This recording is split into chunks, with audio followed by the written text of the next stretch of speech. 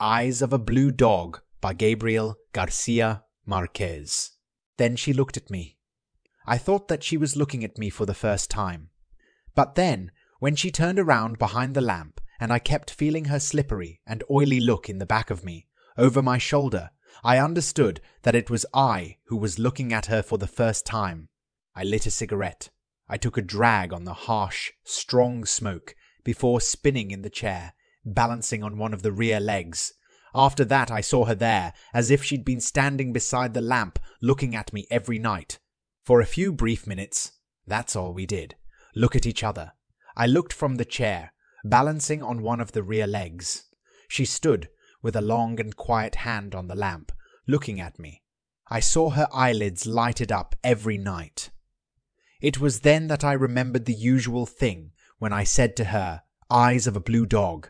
Without taking her hand off the lamp, she said to me, "That. We'll never forget that." She left the orbit, sighing. Eyes of a blue dog. I've written it everywhere. I saw her walk over to the dressing table. I watched her appear in the circular glass of the mirror, looking at me now, at the end of a back and forth of mathematical light.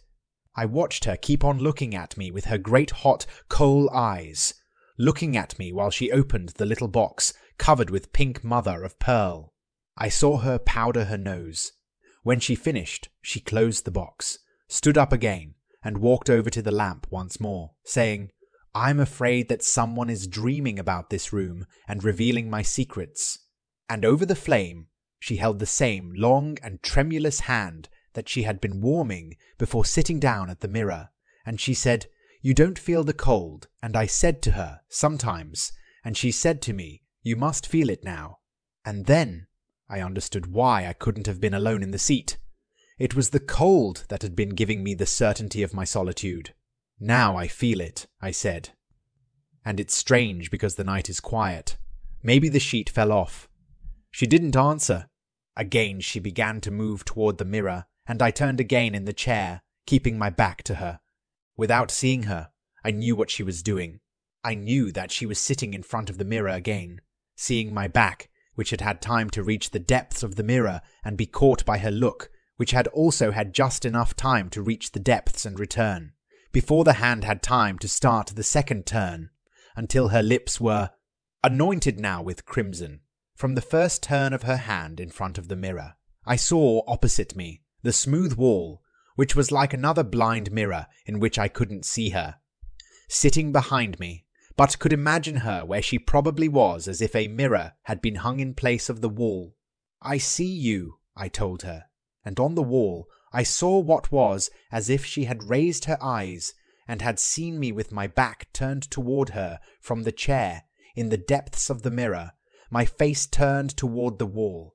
Then I saw her lower her eyes again and remain with her eyes always on her brassiere, not talking, and I said to her again, "I see you," and she raised her eyes from her brassiere again.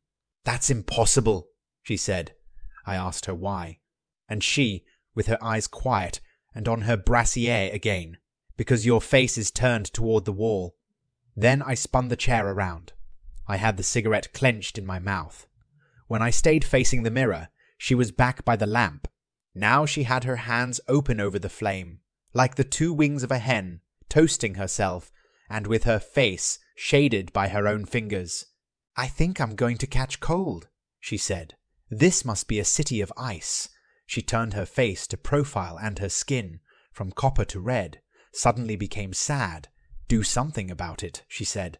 And she began to get undressed, item by item, starting at the top with the brassiere. I told her, "I'm going to turn back to the wall." She said, "No. In any case, you'll see me the way you did when your back was turned." And no sooner had she said it than she was almost completely undressed, with the flame licking her long copper skin. "I've always wanted to see you like that, with the skin of your belly full of deep pits, as if you'd been beaten."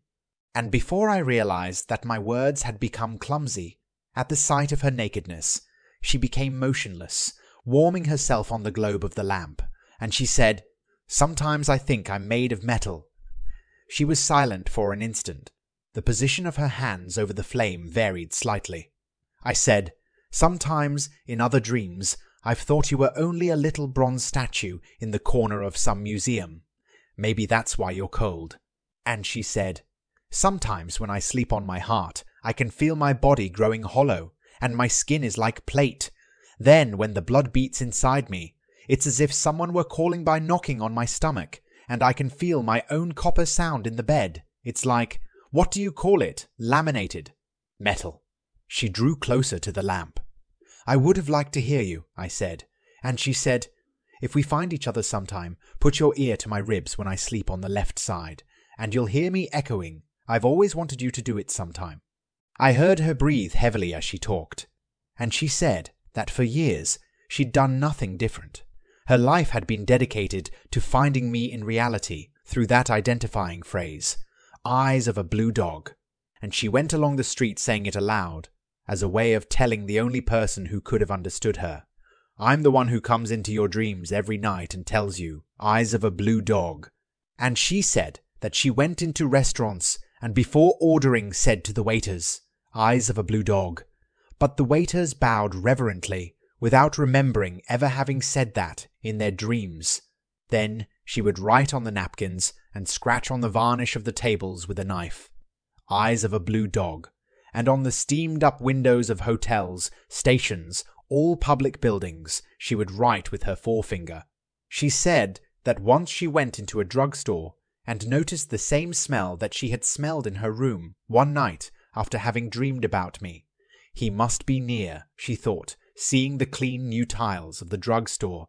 Then she went over to the clerk and said to him, "I always dream about a man who says to me, 'Eyes of a blue dog,'" and she said the clerk had looked at her eyes and told her, "As a matter of fact, miss, you do have eyes like that." And she said to him, "I have to find the man who told me those very words in my dreams." And the clerk started to laugh and moved to the other end of the counter. She kept on seeing the clean tile and smelling the odor, and she opened her purse, and on the tiles with her crimson lipstick, she wrote in red letters, "Eyes of a blue dog." The clerk came back from where he had been. He told her, "Madam, you have dirtied the tiles." He gave her a damp cloth, saying, "Clean it up." And she said, still by the lamp, that she had spent the whole afternoon on all fours, washing the tiles and saying, "Eyes of a blue dog," until people gathered at the door and said she was crazy. Now, when she finished speaking, I remained in the corner, sitting, rocking in the chair. "Every day I try to remember the phrase with which I am to find you," I said. "Now, I don't think I'll forget it tomorrow. Still, I've always said the same thing, and when I wake up, I've always forgotten what the words I can find you with are." And she said, "You invented them yourself on the first day." And I said to her, "I invented them because I saw your eyes of ash, but I never remember the next morning." And she, with clenched fists beside the lamp, breathed deeply. "If you could at least remember now what city I've been writing it in." Her tightened teeth gleamed over the flame. "I'd like to touch you now," I said.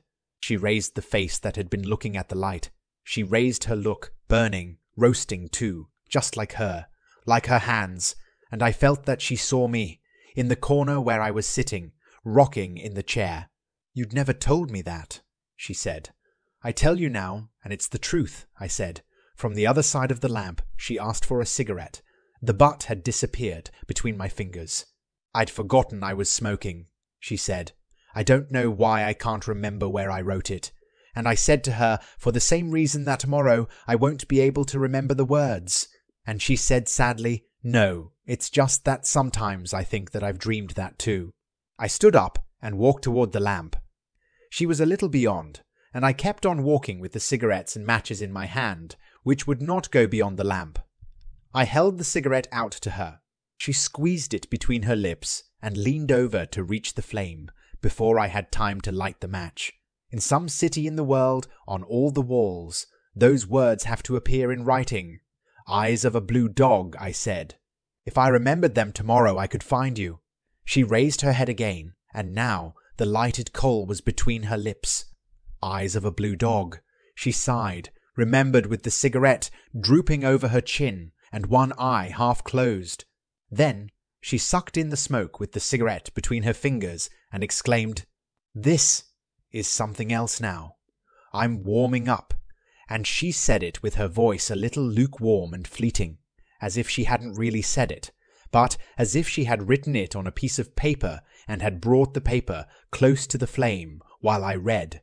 And she had continued with the paper between her thumb and forefinger, turning it around as it was being consumed, and I had just read, up, before the paper was completely consumed and dropped all wrinkled to the floor, diminished, converted into light ash dust.